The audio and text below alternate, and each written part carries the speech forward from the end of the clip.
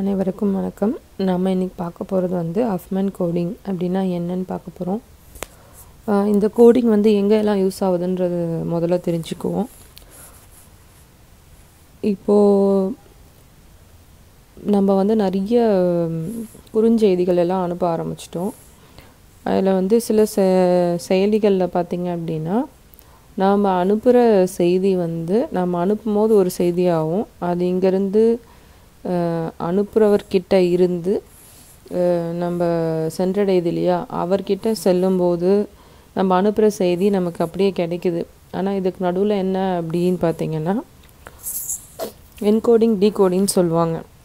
So ஒரு மெசேஜை வந்து இந்த மெசேஜ் அப்படியே இதே மெசேஜாக வந்து உங்களுக்கு ட்ராவல் ஆகி போயிட்டு அந்த ரிசீவரை போய் ரீச் ஆகாது. ஸோ அப்போ என்ன ஆகும் அப்படின்னா என்கோடிங் டீகோடிங்கிற ப்ராசஸ் இருக்குது.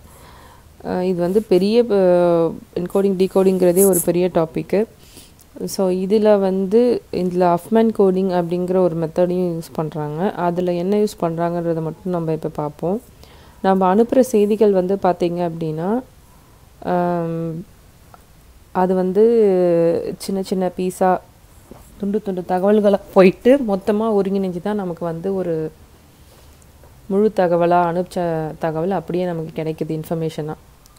ஸோ இந்த ஹஃப்மேன் கோடிங்லாம் என்ன பண்ணுறாங்க அப்படின்னா நாம் அனுப்புகிற ஒவ்வொரு மெசேஜ், அதாவது ஒரு தகவலுக்கும் வந்து கோடை வந்து அசியூம் பண்ணுவாங்க.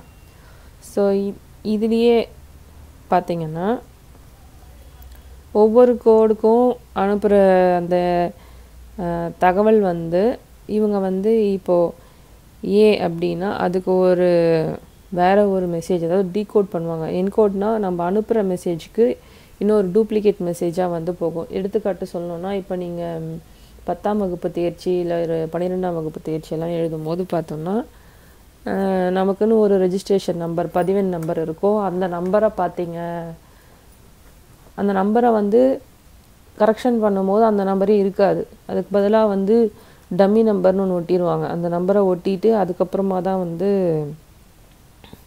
எப்போ வந்து நமக்கு ரிசல்ட்டை கொடுக்குறாங்களோ அப்போ தான் வந்து இந்த நம்பருக்கு இந்த மார்க்கு அப்படின்ற மாதிரி தெரியும். அதே கான்செப்ட் தான் இங்கேயும் யூஸ் பண்ணுவாங்க. இங்கே வந்து ஒரு சின்னதாக வந்து ஒவ்வொரு எழுத்துக்களுக்கும் வந்து வேறு ஒரு வார்த்தையை வந்து அசைன் பண்ணுவாங்க. இங்கே அது மாதிரி என்ன ஹஃப்மேன் கோடிங்கில் வந்து இப்போ என்ன இதில் வந்து முக்கியமான நல்லதுன்னு பார்த்திங்கன்னா, ஒரு எண்களுக்கு கொடுத்த, அதாவது ஒரு தகவலுக்கு கொடுத்த எண் வந்து இன்னொரு தகவலுக்கு முந்தியாவோ இல்லை பிந்தியாவோ இருக்காது, ப்ரிஃபிக்ஸாவோ இல்லை சஃபிக்ஸாவோ இருக்காது. அதுதான் இதில் வந்து ஒரு முக்கியமானது. இப்போ எடுத்துக்காட்டு சொல்கிறேன் பாருங்கள். ஏ அப்படிங்கிற தகவலுக்கு இப்போ நம்ம 00 ஒரு நம்பரை கொடுக்குறோம் அப்படின்னு வச்சுக்கோங்க. பிக்கு வந்து 01ன்னு கொடுக்குறோம், சிக்கு வந்து 0ன்னு கொடுக்குறோம், டிக்கு வந்து 1ன்னு கொடுக்குறோம். இது வந்து இந்த கோட்ஸு ஏக்கு வந்து அசைன் பண்ணுற ஒரு தகவல்னு வச்சுக்குவோம். ஆனால் இப்போ வந்து இது என்கோட் பண்ணும்போது இந்த மாதிரி என்கோட் பண்ணுறாங்க. இந்த எண்கள் வந்து உங்களுக்கு டீகோட் ஆகி வருதுன்னு வச்சுக்குவோம். நமக்கு அவுட்புட்டில் டீகோட் ஆகி வரும்போது எப்படி வரும்னு பார்ப்போம். இப்போ எங்கெல்லாம் ஏன்னு வருதோ அந்த எண்களுக்கு எல்லா இடத்துலையும் 00 அப்படின்ட்டு போடணும். பின்னு வர இடத்துலலாம் 01ன்னு போடணும், சின்னு வந்தால் 0ன்னு போடணும், டின்னு வந்தால் 1ன்னு போடணும்னு வச்சுக்குவோம். இப்போது இதில் வந்து என்ன பிரச்சனை வருதுன்னா ஆம்பிகியூட்டி பிரச்சனை வருது. எப்படி அப்படின்னு பார்த்திங்கன்னா, இப்போ எடுத்துக்காட்டு வந்து ஃபைனலாக வந்து பாருங்கள், நம்ம ஒரு தகவலை அனுப்பிட்டோம். அந்த தகவல் வந்து என்கோட் ஆகிடுச்சு. ஃபைனலாக வந்து நமக்கு கிடைச்ச டீகோட் பண்ண ஒரு எழுத்து வந்து இதுன்னு வச்சுக்குவோம், 0001ன்னு வச்சுக்குவோம். அப்போ இதை நீங்கள் டீகோட் பண்ணி வரும்போது உங்களுக்கு என்ன அவுட்புட் வருதுன்னு பார்த்தோன்னா, எப்படி என்ன அவுட்புட் வரும்ன்றதுக்கான பாசிபிலிட்டிஸ் எல்லாத்தையும் நாங்கள் கொடுத்துருக்கேன். 0001ன்னு வந்திருக்கு. ஸோ 0 அப்படிங்கிறதுக்கு சிங்கிறத கோட் பண்ணுறதா, இல்லை 20க்கு ஏங்கிறத கோட் பண்ணுறதா, இல்லை 01 அப்படிங்கிறதுக்கு பிங்கிறத கோட் பண்ணுறதா. ஸோ இது மாதிரியான கன்ஃபியூஷன்ஸ் எல்லாம் நமக்கு வருது. ஓகேவா? ஸோ அப்போ இங்கே ஃபஸ்ட்டு பாருங்கள் 3 0 எடுத்துருக்கு, அப்போ வந்து சீன் எடுத்து கோட் பண்ணியிருக்குது இங்கே. அடுத்தது பார்த்தீங்க அப்படின்னா 2 0 0 1க்கு பீன் கோட் பண்ணியிருக்குது. அடுத்து பார்த்தோன்னா 2 0க்கு ஏன் எடுத்துக்கிச்சு. அடுத்து 0க்கு சி எடுத்துருக்குது, 1க்கு டீன் போட்டிருக்குது. இல்லைன்னா 0 0 ஏன் எடுத்துக்கலாம், இல்லை 0 1 பீன் எடுத்துக்கலாம். ஸோ இது மாதிரியான பிரச்சனைகள் வருது. ஸோ இந்த பிரச்சனையை தவிர்க்கிறதுக்கு தான் என்ன பண்ணுறோம் அப்படின்னா ஹஃப்மன் கோடிங் அப்படின்ற கோடிங்க்கு நம்ம போகிறோம். இதில் என்னென்னா 2 ஸ்டெப்பு, முக்கியமான ஒரு ஸ்டெப் என்னென்னா 2 ஹஃப்மன் ட்ரீ அப்படின்றத நம்ம வந்து உருவாக்கணும். ஏன்னா இப்போ நம்ம ட்ரீ கான்செப்ட் பார்த்ததுனால நான் இந்த ஹஃப்மன் ட்ரீ உருவாக்குறது இதில் நான் உங்களுக்கு சொல்லித்தரேன். ஹஃப்மன் ட்ரீ அப்படிங்கிறத நம்ம உருவாக்கணும். இன்புட் கேரக்டர்ஸ் நமக்கு கொடுக்க போகிறாங்க இல்லையா, அந்த இன்புட் கேரக்டர்ஸ் வச்சு நம்ம ஹஃப்மன் ட்ரீ அப்படிங்கிறத உருவாக்கணும். ஸோ கடைசியாக 2வது ஸ்டெப் என்ன அப்படின்னா அந்த ஹஃப்மன் ட்ரீயோடைய எண்டு வரைக்கும் நம்ம ட்ராவல் பண்ணணும். ட்ராவர்ஸ் த ஹஃப்மன் ட்ரீ. அதுக்கப்புறமா அந்த கோர்ஸ் எல்லாத்தையுமே நம்ம எழுத போகிறோம். ஸோ 2 தான், ட்ரீயை டிசைன் பண்ணணும், அடுத்து ட்ராவர்ஸ் பண்ணணும். ஹஃப்மன் ட்ரீயில் ட்ராவர்ஸ் பண்ணி அதில் என்ன கோர்ஸ் வருதோ அதை எழுதணும். ஸோ இதில் எப்படி ஹஃப்மன் ட்ரீயை வந்து பில்ட் பண்ணணும் அப்படின்னு பார்த்திங்கன்னா நமக்கு இன்புட்ஸ் வந்து கொடுத்துருப்பாங்க ஃபஸ்ட்டு ஸ்டெப்பு. அதோட வந்து அந்த இன்புட்ஸ் வந்து எத்தனை முறை வந்து அக்கர் ஆகுது அப்படின்றத நம்ம பார்க்கணும். ஓகேவா, இதை வச்சு நம்ம என்ன பண்ணணும் அப்படின்னா லீஃப் நோட், ஒவ்வொரு யூனிக் கேரக்டருக்கும் லீஃப் நோட் க்ரியேட் பண்ணணும். இதை க்ரியேட் பண்ணிவிட்டு மினிமம் ஹீப் அப்படிங்கிற ஒரு சின்ன நோடை நம்ம க்ரியேட் பண்ணணும். அதை எப்படி க்ரியேட் பண்ணணும் அப்படின்னா கொடுத்துருக்கிற ஃப்ரீக்வன்சிலேயே நம்ம வந்து இருக்கிறதுலே மினிமம் ஃப்ரீக்வன்சி எதுன்னு சொல்லிட்டு கண்டுபிடிச்சி அதை வச்சு ஒரு நோடு க்ரியேட் பண்ணணும். 2 மினிமம் ஃப்ரீக்வன்சி இருந்துச்சுன்னா அது 2த்தையும் ஆட் பண்ணி நாம் ஒரு புது நோடை வந்து க்ரியேட் பண்ணணும். அதை வந்து மினிமம் ஹீப் அப்படின்னு சொல்கிறோம். 2 மினிமம் ஃப்ரீக்வன்சி இருக்கிற வேல்யூஸ் 2த்தையும் சூஸ் பண்ணி அதை என்ன பண்ணுறோம் மினிமம் ஹீப் அப்படின்னு சொல்லிட்டு ஒரு நோடாக க்ரியேட் பண்ணுறோம். ஓகேவா, ஃபஸ்ட்டு இதில் பார்த்திங்கன்னா எது வந்து மினிமமான ஃப்ரீக்வன்சியாக இருக்கோ, ரொம்ப ரொம்ப மினிமமாக ஃப்ரீக்வன்சி இருக்கோ அதுதான் வந்து ரூட் நோடாக இருக்கும். ஸோ மினிமம் ஹீப் எப்படி பண்ணணும்னா 2 note, extract the 2 notes with the minimum frequency from the minimum heap. Next அந்த 2த்தையும் நம்ம என்ன பண்ணுறோம் அப்படின்னா 2த்தையும் சேர்த்து ஆட் பண்ணி புதுசாக ஒரு நோட் க்ரியேட் பண்ணுறோம். அதுதான் இன்டர்னல் நோட் அப்படின்னு சொல்கிறோம். அந்த இன்டர்னல் நோட் எப்படி இருக்குன்னா அந்த 2 ஃப்ரீக்வன்சியும் ஆட் பண்ணால் என்ன வேல்யூ வருமோ அதுதான் வந்து இன்டர்னல் நோடோடைய ஃப்ரீக்வன்சியாக இருக்கும். ஓகேவா, இதெல்லாம் முக்கியமாக நம்ம அந்த ஹீப் அதாவது ஹஃப்மன் ட்ரீயை வந்து நம்ம உருவாக்கும் போது மினிமம் ஹீப் நோட் இல்லையா அதை வந்து எப்படி எழுதணும் அப்படின்னா மினிமமாக இப்போ நம்ம 2 நோட் சூஸ் பண்ணியிருப்போம். இப்போ 4 5ன்னு சூஸ் பண்ணுறோம் அப்படின்னா இந்த 4ங்கிறது வந்து சின்ன நம்பர். ஸோ அதை வந்து நம்ம என்னவா வச்சுக்கணும்னா லெஃப்ட் சைல்டாக வச்சுக்கணும். அதே மாதிரி 5ங்கிறத ரைட் சைல்டாக வச்சுக்கணும். ஓகேவா, ஸோ இதே ஸ்டெப்பையே நம்ம திரும்ப திரும்ப பண்ணிகிட்டே இருக்கணும் டில் நீங்கள் வந்து ஃப்ரீக்வன்சி வந்து வெறும் சிங்கிள் ஃப்ரீக்வன்சி, அதாவது ஒரே மினிமம் ஹீப் வந்து உங்களுக்கு ஒரே ஒரு நோட் அப்படின்னு இருக்கணும். ரிமைனிங் நோட் வந்து ஒரு நோடாக இருக்கும் போது நீங்கள் இந்த ப்ராசஸை ஸ்டாப் பண்ணிக்கலாம். ஸோ நான் உங்களுக்கு இங்கே ஒரு எடுத்துக்காட்டு கொடுத்துருக்கேன், இதை வச்சு சொல்லித்தரேன். கேரக்டர் கொடுத்துட்டேன், ஃப்ரீக்வன்சி கொடுத்துட்டேன். ஸோ இங்கே கேரக்டர் வந்து A to Fன்னு ஒரு கேரக்டர் கொடுத்துருக்கேன், அதுக்கு கரஸ்பாண்டிங் ஃப்ரீக்வன்சிஸ் கொடுத்துட்டேன். ஓகேவா, இப்போ நான் சொன்ன ப்ராசஸ் படி நம்ம வந்து ஹீப் ட்ரீயை வந்து ஹஃப்மன் ட்ரீயை வந்து நம்ம வந்து உருவாக்க போகிறோம். ஃபஸ்ட்டு நம்ம ஸ்டெப் என்ன அப்படின்னா மினிமம் ஹீப் கண்டுபிடிக்கணும். இங்கே கொடுத்துருக்குற 6 ஃப்ரீக்வன்சியில் எந்த ஃப்ரீக்வன்சி வந்து மினிமமாக இருக்குதுன்னு நம்ம கண்டுபிடிக்கணும். இதில் 5ம் 9ம் தான் வந்து உங்களுக்கு மினிமம் ஃப்ரீக்வன்சியாக இருக்குது. ஸோ இது 2த்தையும் எடுத்துக்கணும். இது 2த்தையும் எடுத்து கூட்டணும். கூட்டி நம்ம ஒரு இன்டர்னல் நோடு ஒன்று உருவாக்கணும். உருவாக்கிட்டு இதில் நான் சொன்ன மாதிரி எது வந்து மினிமம் 5 மினிமமாக 9 மினிமமாக பார்க்குறோம். 5 தான் வந்து சின்னது. ஸோ சின்ன நம்பரை வந்து நம்ம என்ன பண்ணணும்னா லெஃப்ட் சைல்டாக வச்சுக்கணும். 9ங்கிறது பெருசை வந்து ரைட் சைல்டாக வச்சுக்கணும். ஸோ இதுதான் வந்து சொல்கிறோம். 2வது வந்து 2 எக்ஸ்ட்ராக்ட் பண்ணியாச்சு, 5 9 தான். இது ரெண்டுத்தையும் சேர்த்து நம்ம ஒரு புது நோடு வந்து க்ரியேட் பண்ணுறோம், இன்டர்னல் நோட். இது டபிள்யூ லிங்கட் லிஸ்ட்டு தான். ஸோ க்ரியேட் பண்ணிவிட்டு இதுதான் வந்து இன்டர்னல் நோட். இது ரெண்டுத்தையும் ஆட் பண்ணுறதுடைய கூட்டுத்தொகை தான் வந்து 14ன்னு எழுதுகிறோம். ஓகேவா?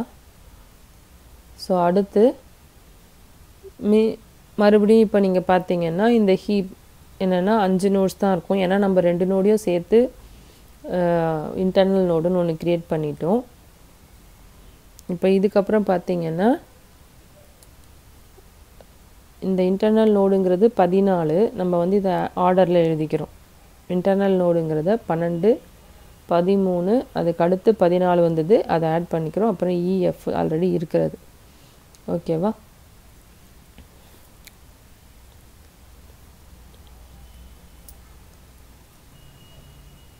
நெக்ஸ்ட் ஸ்டெப் பார்த்திங்கன்னா மறுபடியும் வந்து நம்ம எக்ஸ்ட்ராக்ட் பண்ணணும்.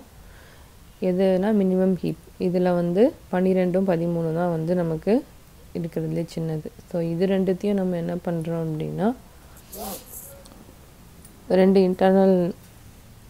2 நோடையும் எடுத்து ஆட் பண்ணுறோம். வித் ஃப்ரீக்வன்சி 12, 13 இது ரெண்டுத்தையும் ஆட் பண்ணிங்கன்னா 25ன்னு வருது. இது ஒரு இன்டர்னல் நோட் க்ரியேட் பண்ணிட்டோம். இப்போ மறுபடியும் பார்த்தீங்கன்னா ஹீப் கண்டென்ட்ஸ் 4. இப்போ வந்து 5 நோடு இருந்தது வந்து 4 நோடு ஆயிடுச்சு. இதில் 2 நோடு வந்து சிங்கிள் எலமெண்ட்டாக இருக்குது. மற்றது ரெண்டும் வந்து பார்த்திங்க அப்படின்னா ஒரு எலமெண்ட்டுக்கும் அதிகமாக இருக்குது இந்த நோட்ஸில். ஓகேங்களா?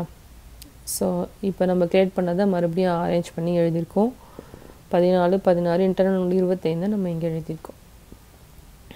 அடுத்து மறுபடியும் நம்ம மினிமம் ஃப்ரீக்வன்சி நோட்ஸ் எடுக்கிறோம். இந்த 2 ஃப்ரீக்வன்சியை ஆட் பண்ணுறோம். ஸோ இதில் வந்து உங்களுக்கு ரெண்டுத்தையும் ஆட் பண்ணிங்க அப்படின்னா இதில் வந்து ஒன்று வந்து இன்டர்னல் நோடாக இருக்குது. ஸோ அந்த ட்ரீயை நீங்கள் வரையும் போது பார்த்தீங்க அப்படின்னா இதில் வந்து ஒன்று இன்டர்னல் நோடு ஆல்ரெடி வந்து நாம் உருவாக்கின இன்டர்னல் நோட் தான். ஸோ அதை வந்து லெஃப்ட் சைடாக எழுதுகிறோம், இதை வந்து ரைட் சைடாக எழுதுகிறோம். ஆல்ரெடி நான் சொன்னது தான், சின்ன நம்பரை வந்து லெஃப்ட் சைடில் எழுதணும், பெரிய நம்பரை வந்து ரைட் சைடில் எழுதுகிறோம். இப்போ வந்து minimum heap contents only 3 node. இப்போ வந்து 25, 30, 45 தான் இருக்குது. மறுபடியும் நம்ம 2 மினிமம் ஃப்ரீக்வன்சி 25யும் 30யும் நம்ம எடுத்து ஆட் பண்ணுறோம். 55 வருது. 55ல் இது ரெண்டுமே நமக்கு இன்டர்னல் நோட். ஸோ அதனுடைய ட்ரீயை நம்ம அப்படியே வரைகிறோம். Next minimum heap contents only 2 notes. இது வந்து எஃப்னு ஒன்று, இன்டர்னல் நோடு 55. இது ரெண்டுத்தையும் நம்ம ஆட் பண்ணுறோம். ஸோ 45, 55 ரெண்டுத்தையும் ஆட் பண்ணால் 100ன்னு வருது. ஸோ வந்து நம்ம வந்து ஹஃப்மன் ட்ரீயை வந்து நம்ம வந்து டிசைன் பண்ணிட்டோம். இப்போ வந்து நம்ம என்ன பண்ணணும் அப்படின்னு பார்த்திங்கன்னா இப்போ ஃபைனலாக வந்து ஒரே ஒரு நோடு தான் இருக்குது. இந்த ஒரு நோடு வந்ததுக்கப்புறமா வந்து ஒன்லி 1 நோடு இருக்குது. நம்மளால் மறுபடியும் வந்து இன்னும் 2 மினிமம் ஹீப் ரெண்டுத்தையும் சேர்த்து நம்ம இன்டர்னல் நோடு உருவாக்க முடியாதுங்கிறதுனால நம்ம அந்த அல்காரத்தை இங்கேயோட ஸ்டாப் பண்ணிக்கலாம். இப்போ வந்து நம்ம என்ன பண்ணுறோன்னா கோர்ஸை வந்து பிரிண்ட் பண்ண போகிறோம். எப்படி பிரிண்ட் பண்ணுறோம் அப்படின்னு பார்த்திங்கன்னா நம்ம வந்து 0s 1s அப்படிங்கிறத வந்து அசைன் பண்ண போகிறோம். எப்படி அசைன் பண்ணணும் அப்படின்னா லெஃப்ட் ஹேண்ட் சைல்டு எல்லாத்துக்குமே வந்து பார்த்திங்கன்னா 0ஸ்னும், ரைட் ஹேண்ட் சைல்டு எல்லாத்துக்குமே பார்த்திங்கன்னா 1ன்னு நம்ம அசைன் பண்ணுறோம் கோட்ஸு. அதே மாதிரி லீஃப் வரைக்கும் ட்ராவல் பண்ணணும்னு சொல்லியிருக்கோம். மொதல் ஸ்டெப் வந்து நம்ம மினிமம் ஹீப் ஃபைண்ட் அவுட் பண்ணி அந்த ட்ரீயை டிசைன் பண்ணிட்டோம். டிசைன் பண்ணதுக்கப்புறமா ட்ராவல்ஸ் பண்ணணும் ஒவ்வொரு லீஃப் நோடுக்கும். இப்போ இது எல்லாமே நீங்கள் பார்த்தீங்கன்னா உங்களுக்கு தெரியும், எஃப் அப்படிங்கிறதும் ஒரு இண்டிவிஜுவல் எலமெண்ட்டு, அதே மாதிரி இ, டி, ஏ இதெல்லாமே இண்டிவிஜுவல் எலமெண்ட்டு. இப்போ இதுக்கான நம்பரை தான் நம்ம வந்து கண்டுபிடிக்கணும். என்ன நம்பர்னு பார்த்தீங்கன்னா டிகோட் பண்ணும்போது என்னென்ன நம்பர் வரும் அப்படிங்கிறத. ஸோ நம்ம எப்படி மூவ் பண்ணணும்னு பாருங்கள். நீங்கள் ஒவ்வொரு நோடுக்கும் நீங்கள் வந்து ட்ராவல் பண்ணணும். அதாவது லீஃப் நோடு வரைக்கும் நீங்கள் ட்ராவல் பண்ணணும். இதில் நான் சொன்ன மாதிரி லெஃப்ட் சைல்டாக இருந்தால் நம்ம வந்து 0ன்னு சொல்லிட்டு அசைன் பண்ணுறோம் அந்த எட்ஜுக்கு. ரைட் சைல்டாக இருந்ததுன்னா 1ன்னு நம்ம அசைன் பண்ணுறோம். ஓகேவா? இப்போ நீங்கள் இது எல்லாத்தையும் எல்லா நோட்லேயும் அசைன் பண்ணிட்டீங்கன்னா இங்கே 0, 1, இது லெஃப்ட்டு மறுபடியும் 0, இது ரைட்டு 1, அதுமாதிரி இது லெஃப்ட்டு 0, இது ரைட்டு 1, அதே இதுலேயும் லெஃப்ட்டு 0, ரைட்டு 1. ஸோ இது மாதிரி நீங்கள் அசைன் பண்ணிட்டீங்க அப்படின்னா இப்போ ஒவ்வொரு கோடுக்கான ஃப்ரீக்வன்சி என்ன அப்படிங்கிறது உங்களுக்கு புரிஞ்சிடும். சரியா? அதாவது நீங்கள் ரிப்பீட் ஆகிற மாதிரியான எண்களை வந்து நீங்கள் எழுதணுன்ற அவசியம் இல்லை. So character and code word என்னன்னு பார்த்தீங்கன்னா எஃப்க்கு வந்து 0. ஸோ 0ங்கிறத நம்ம எழுதிக்கிறோம். அதே மாதிரி சிக்கு வந்து பார்த்திங்கன்னா 1 0 0. நெக்ஸ்ட்டு டிக்கு பார்த்திங்கன்னா 1 0 1. நெக்ஸ்ட்டு ஏக்கு பார்த்திங்கன்னா 1 1 0 0. நெக்ஸ்ட்டு பிக்கு பார்த்திங்கன்னா 1 1 0 1. ஈக்கு பார்த்திங்கன்னா 1 1 1. ஸோ இது மாதிரி கேரக்டர்ஸ்க்குரிய கோட் வந்து என்னென்ன அப்படிங்கிறது நமக்கு கிடச்சிரும்.